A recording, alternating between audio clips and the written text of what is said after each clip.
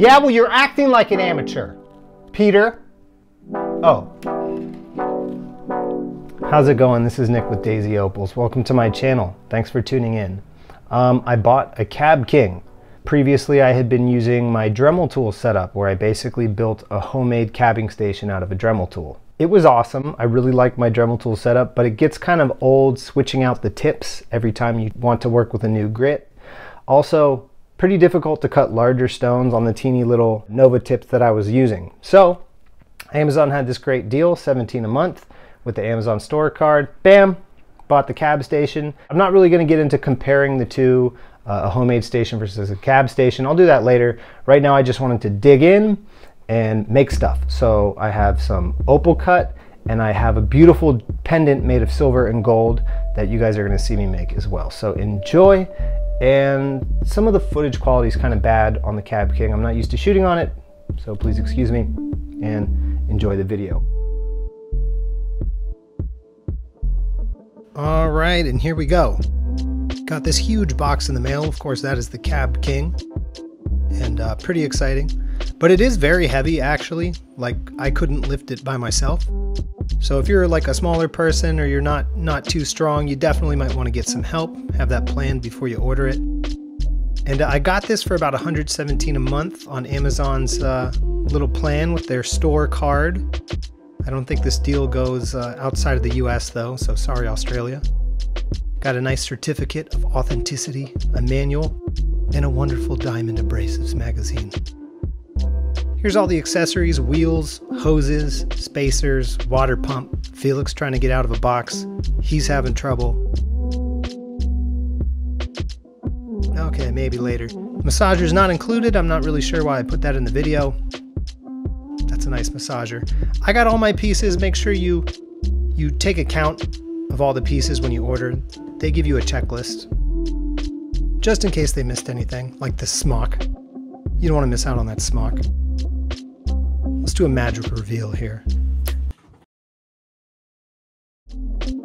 These are the spacers for people who are going to buy this. This should be important to you. Take a look at the order of these spacers. One is different than the other two. There's a bigger one, there's some smaller too. And you always want to put the wheel on with that, ribbing towards the inside. And there you go, tighten it back up.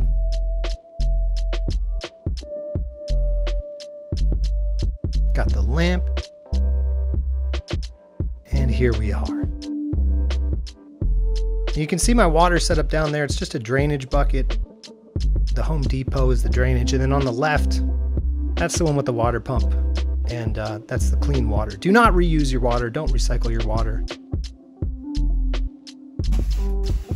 And of course, I got something nice to try it out with. This was an expensive parcel. I might have paid too much for it, but yeah, this is knobby from Lightning Ridge. Knobby opal means it's kind of chunky. It's not seam opal. And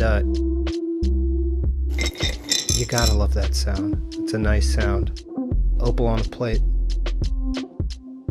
Some of these pieces look really, really good. There's one that actually looks kind of like a witch's hat, which is a special type of opal. There it is, that I've seen in Black Opal Direct videos, and it supposedly means you have a good chance of getting something great. That looks like a witch's hat to me. Like I said, I can't be sure, but I'm excited, so I'm going to go with this one. But we're dealing with opal, which is pretty unpredictable, and this may not have gone as planned. So for the cutting section, we're gonna have to change the vibe a little bit, and I'm sorry for the footage quality. I'm trying to figure out how to light it properly. Hello, my name is Melissa and I am going to narrate this section. Let's turn on the wheels and the water, shall we?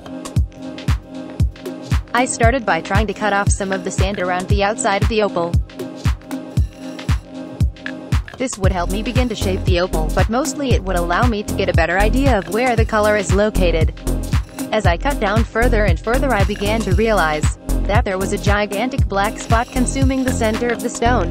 It was not going to be a large opal. I was sad, so I decided to set it down and quit opal permanently and began to create art with staples from a stapler. I stapled tirelessly for days on end. I stapled abstract, free-form, even self-portraits and landscapes. You might be thinking that this is a waste of staples. I must ask you, do painters waste paint? I became bored of my work with staples and returned to cutting opal. Okay, well, that was rough. Can't always get what you want with opal, but I have confidence in this next stone. Looks good from the outside, and I think I can narrate this one myself. No emotion here to hide.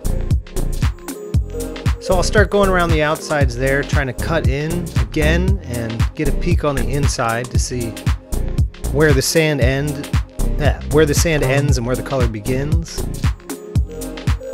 There I'm rounding off the edges to see if maybe the sand doesn't go so low. You can kind of get an idea of how low the sand will run when you cut off the edges here, and it's looking... Okay, I'll be honest, it's not looking so good. But I'll keep taking it lower and lower and hoping for the best, because I want a big stone out of this. I don't want to have to cut this up into smaller pieces because of the sand. Still sand, so at this point it's looking like I can't even deal with this. It's a bust. It's not gonna work. Melanie, what's your name? Leslie? Yes, hello. This stone was some Thank you. So I quit opal and began to focus on breakdancing.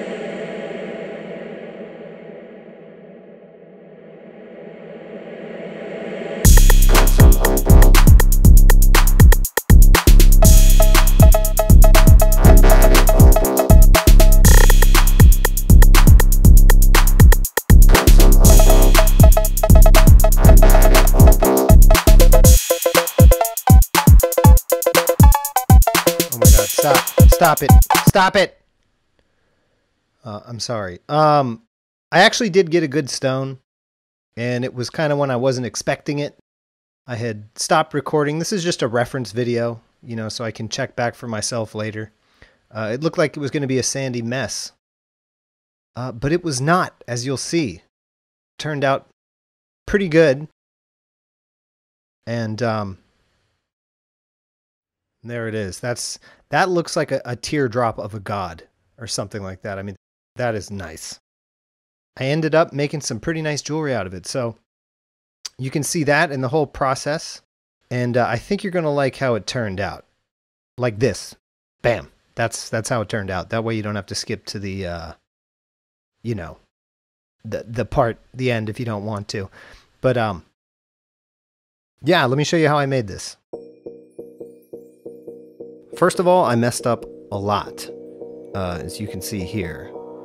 I melted a few bezels, and I even took it to pretty much the last step, right before burnishing, only to discover that my bezel was slightly diagonal and the stone wouldn't fit anymore.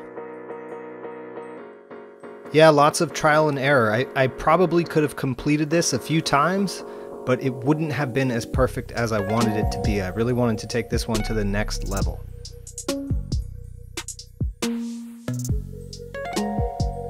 I really wanted to show the back side of the stone. I wanted to have a clear back, and so my idea was to just put a little hole in the back plate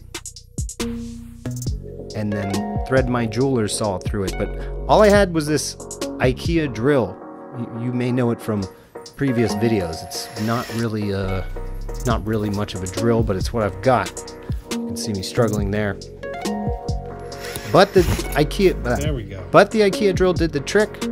I was able to puncture the hole and thread my jeweler's saw through, and then start cutting out the inside of the back plate.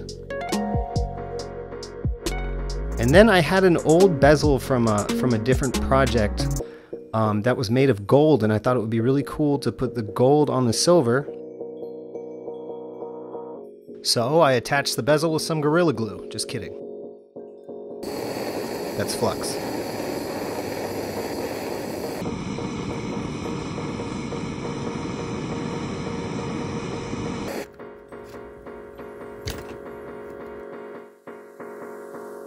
Just making sure the bezel won't come off, and then it was time to sand.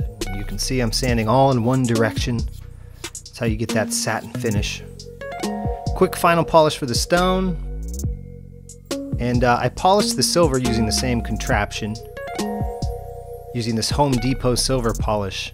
And then here you go. I think it did a pretty good job because that is very shiny.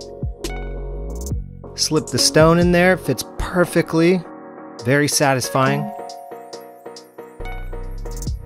Yes, very satisfying.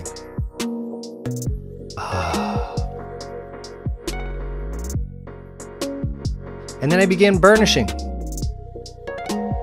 which is a really fun and satisfying part of this. It's kind of like one of the last steps.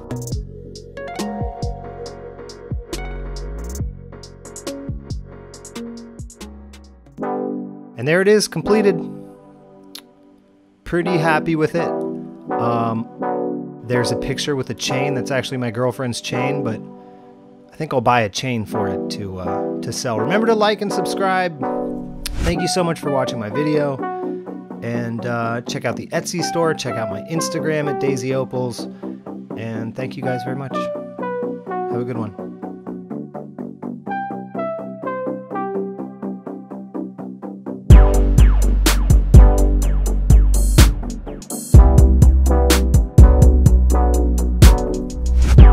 Yeah, well, you're acting like an amateur. Hey, how's it going? This is Nick from Daisy Opals. I love kittens, and I'm not too familiar with turtles. I got a Cab King.